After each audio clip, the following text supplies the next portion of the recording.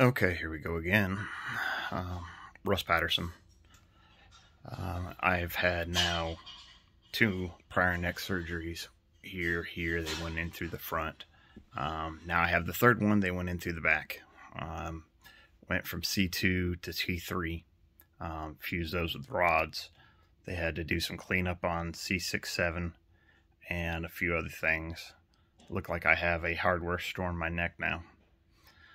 But this is Saturday, and I had this done on Monday.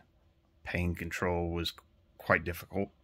It took a lot, just because of what I've taken in the past. So unfortunately, that was some really bad times. First 3 nights I didn't even sleep. But much better now. I've been home for 2 days. I came home on Thursday, and neck is still stiff, which you can see I can sit without the collar. I still have a little bit of movement right now. They said it should get better. I'm hoping so.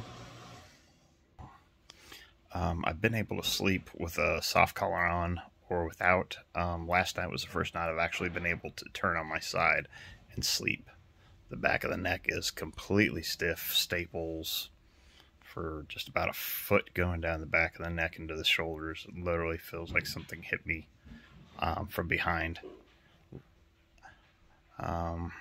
Pain's getting better day by day, but it just takes a little bit. But for the most part, everything has gone a lot better than I thought it would. Don't ever want to have to do this again.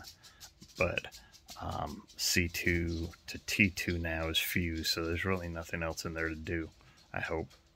Hopefully I don't have to go back through any of this stuff with the neck because of how difficult it is and how much pain and everything else. But I hope this helps people out there that are wondering about these surgeries. If you have questions to ask, I'd be more than happy to. But if you have questions to ask, if this helps you, I hope it does. Like I said, I'm 5 days now after the surgery. I'm up walking around. I can shower. Just need to wear the neck brace if I'm moving around. But everything else is pretty good, so I hope this helps.